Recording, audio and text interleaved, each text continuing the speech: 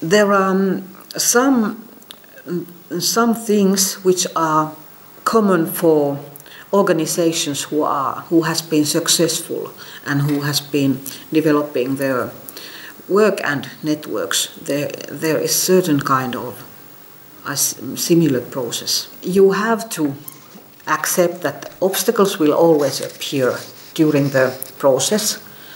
It's only essential to find solutions and the ways to survive. Typical features of successful process, first of all, core team and its commitment, flow of new ideas, persistency of people who are in the organization, members of it, participants of it, strong faith in the organization and its mission. The successful process proceeds in many cases as follows, and after reaching the end, it's ready to start again. So it's a kind of circle. The key thing is that what is the reaction in the different development phases, in the starting point. Usually there is a great, sometimes even crazy idea. One or more committed persons who have a strong vision and clear values are founding a, let's say, activity group or NGO. But there are always these no-believers, I call them but people, around. They say, good idea, but it would be interesting, but. There are always buts. And then there is always, in the starting point, resistance. When something totally new happens and somebody is trying to change things, people have resistance. And it might somebody be because of fear of change, feeling a little bit insecure.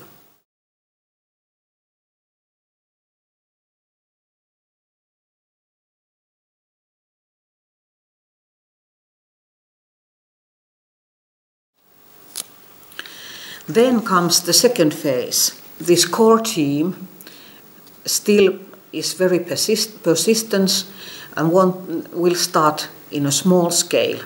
These persons continue convincing different individuals, groups, organizations and bodies to come along. There's still no faith from others than the core group to this good idea or crazy idea. They are continuing by themselves.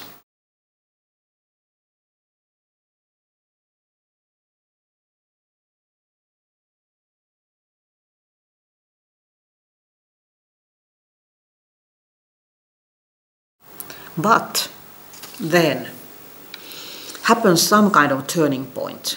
In this turning point, after a while, it can sometimes take years. Small successes will occur. They will give visibility because the idea has been quite a new and even crazy. And when it will succeed, it's some kind of surprise for others, for the members of the community, for the municipality, and so on. Even for the people who are giving funds. What will then happen when these small successes gives visibility? Then more people, more groups, more organizations start to appreciate the work. So you have then name, people know you, organizations know you, enterprises, public organizations. They are aware of your activities, and they also start to appreciate them. What then happens? Network starts to expand and to develop more activities. People start to ask, can you do this? Is it possible if you take this kind of activities into your work? And then if you start to cooperate, then more visibility.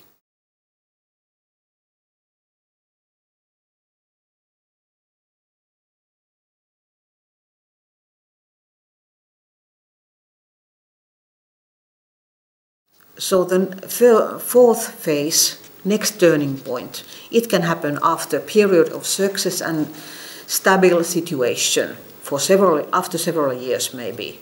Something crucial happens. For instance, a change in the operational environment, key activities become old-fashioned, they don't meet the needs of the participants. People don't come anymore. You are not so popular. You are not invited into other networks. Key persons must then, what they have to do? They have to do radical decisions, and they have to be ready for that. And find also, once again, innovative solutions. Crisis, it needs solving, and solving usually needs innovations. Then you need flexibility. That means that when you are in a crisis, when those activities are not working anymore, which you are offering, you have to put your values, your mission, your vision activities under discussion and partially also changed.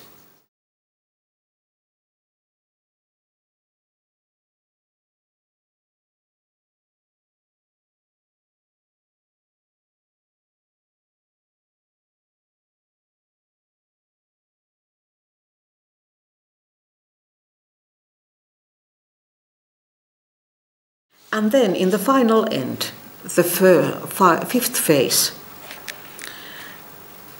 then you will get appreciation, acceptance in larger scale. You get acceptance in locally, regionally, nationally, even globally. Then different kind of partners and people come increasingly along with their resources, even if you don't have to invite them. They are coming because you have so great appreciation and acceptance.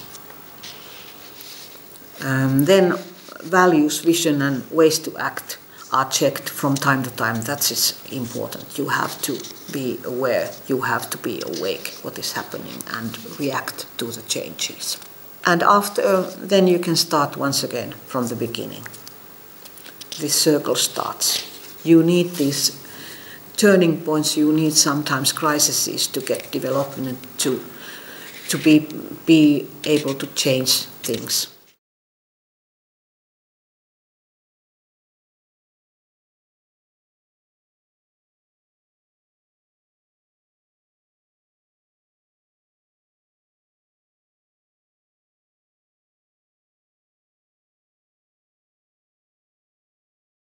Networking is crucial while developing new ideas to activities, wanting to make sustainable solutions to the defects around you, more partners, wider shared expertise and commitment in the community.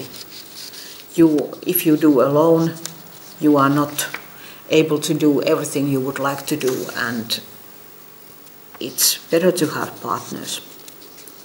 It's important to be a trustworthy partner, to be aware of future development and its effects to people's lives, response to the needs of the community and to members of the community.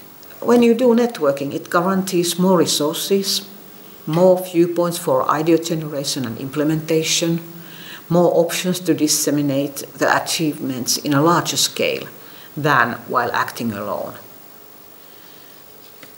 I think it's important to keep in mind that we all are in the same boat.